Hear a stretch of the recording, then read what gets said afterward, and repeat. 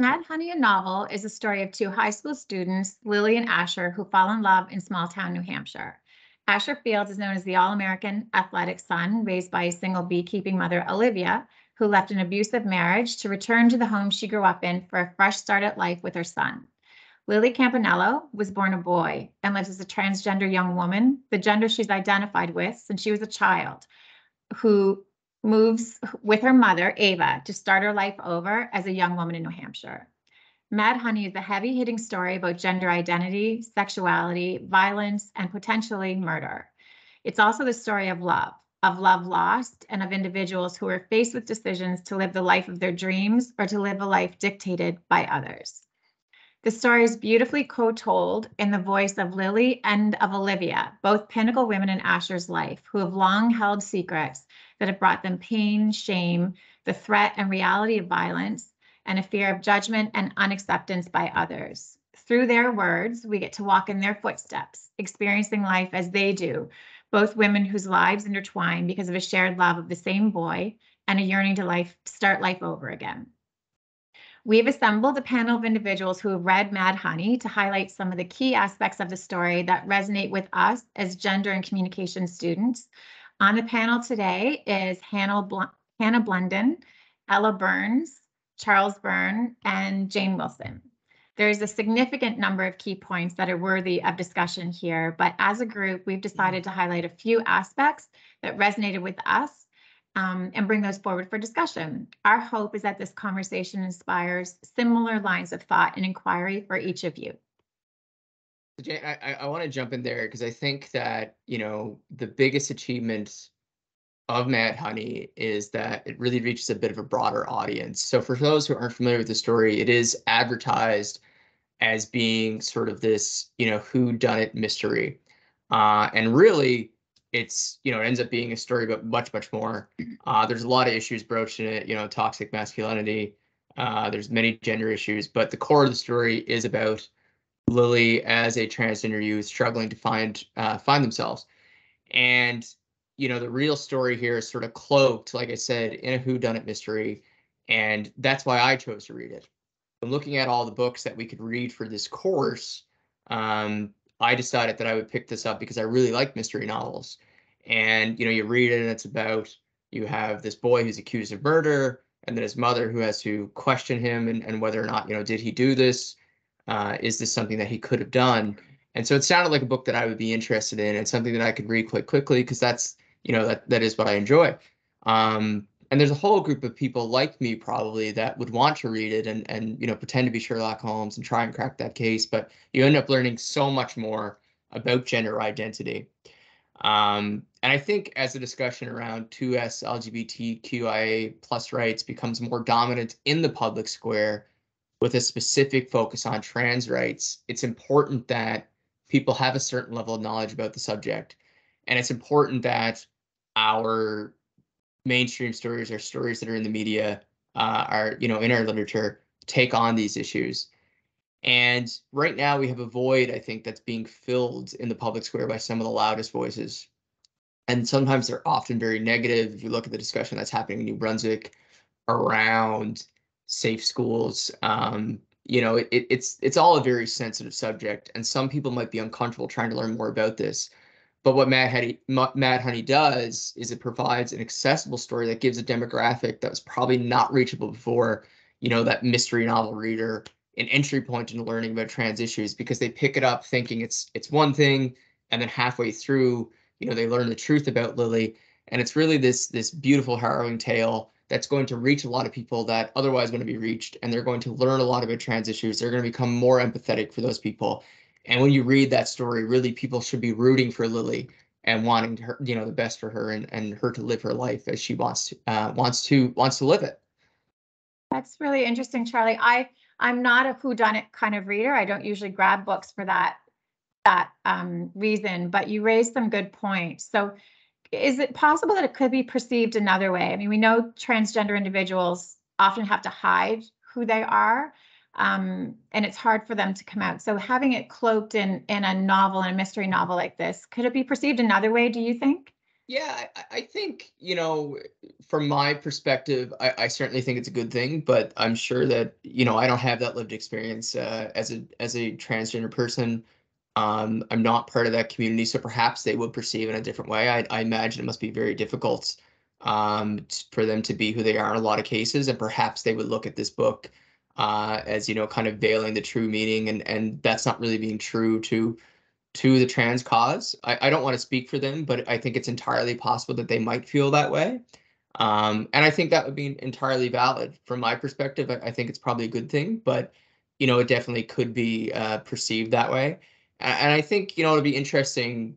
Jane, you raised that point. Like, it'll be interesting to see where this is in 20 years. Will we look back on this and say, they kind of washed over it a little bit. It wasn't the right thing to do, or will people see it as being, a good thing? But yeah, it's an interesting question. I think it could go, either way, depending on your background and your gender identity, maybe.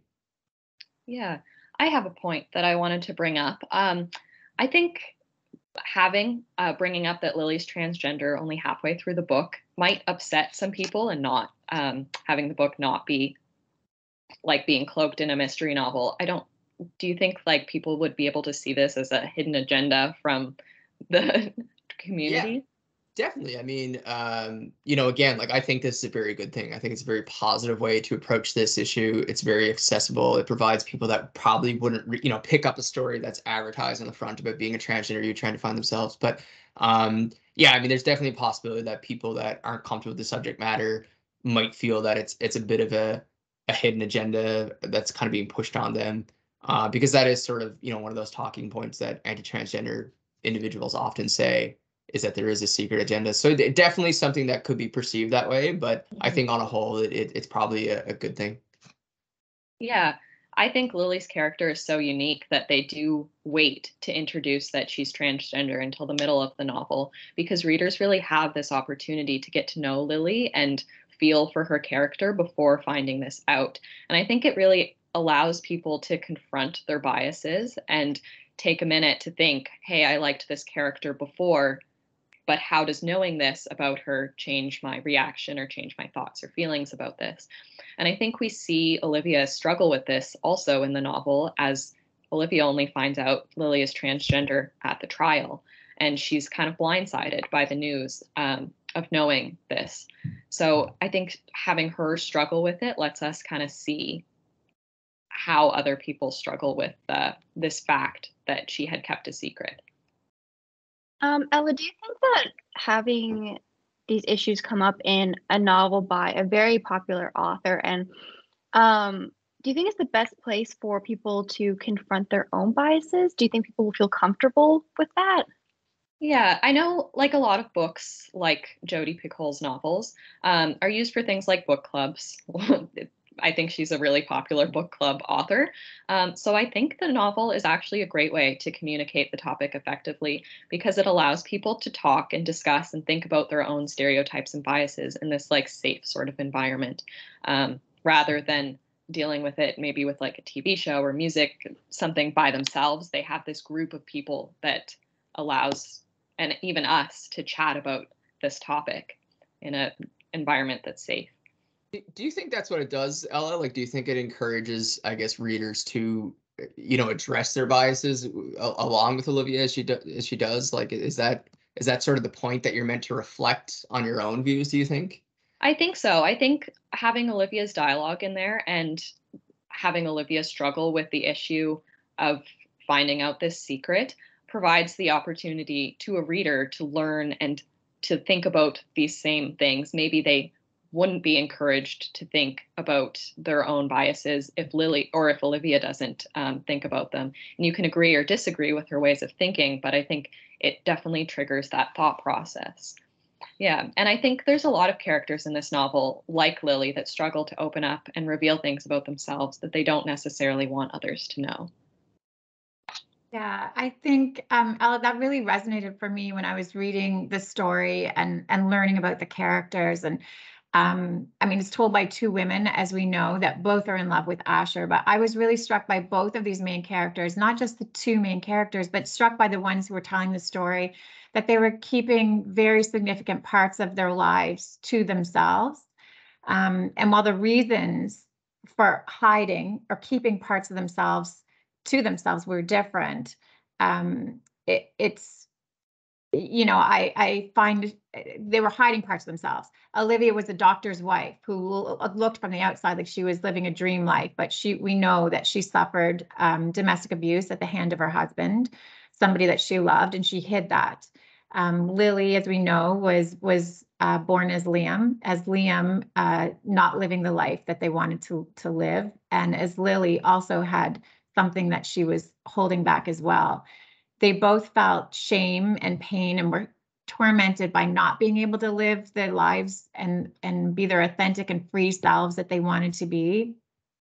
So for me, in looking at some of the things that we've learned in class and looking at the concepts of this story, I was really struck by how heavy a burden society and our ideals can place on individuals, and how powerful it is that yearning and that need and that desire to be accepted and loved and to belong.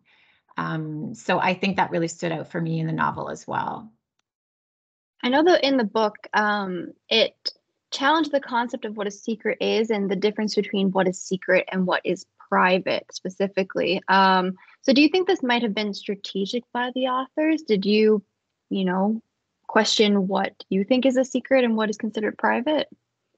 I kind of hope it was strategic. I'd like to think that it was strategic on their part, because like Ella was saying, I think we're left kind of wondering how we would respond in those situations. And so it made me wonder, Lily didn't tell people that she was transgender. Asher didn't tell people that he was in love with somebody who was a transgender woman. But then it made me ask myself, did they need to? Was it a secret? Yeah. It would make no difference other than to Lily and Asher that they were in love. So why did I even feel like, oh, they're holding these secrets? I think it was likely an important part of the book. As we know, we talked about Jodi Picoult and then Jennifer Finney Boylan, a transgender woman. I think it was probably intentional, and I felt myself changing as I read the book and learned more about the characters. And the truth is, we all make decisions on a regular basis about how we want to present ourselves to others. And so I think that's something that was a common theme in the book.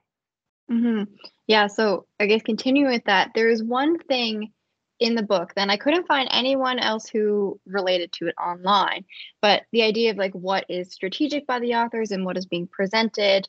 So we know that Olivia was in an abusive relationship with Asher's father, Brendan, and throughout the book, she describes how calculated his moves were. Like any kind gesture had a malicious intent behind it.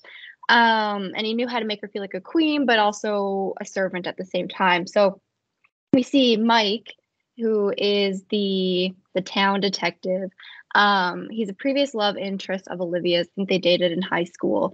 And he's also the one who arrested Asher and testifies against him during the trial. And, that's, whatever it is. But then it comes out where he's hanging around the trial. He seems to be pursuing Olivia as a love interest. He's trying to be supportive with her.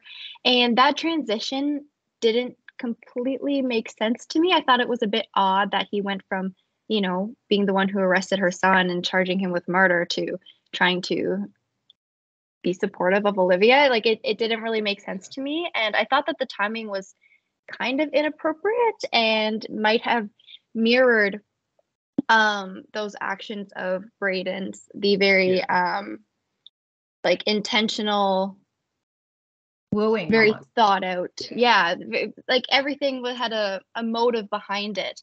And then how he shows up at the end and he's like, oh, like I'm here, I want to be with you, and it's like 6 a.m. and he scares the crap out of her.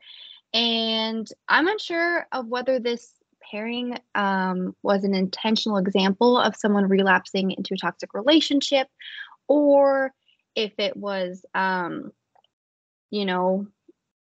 do you guys think? Like, Did you Yeah. pick up on any of these details, or was it just me?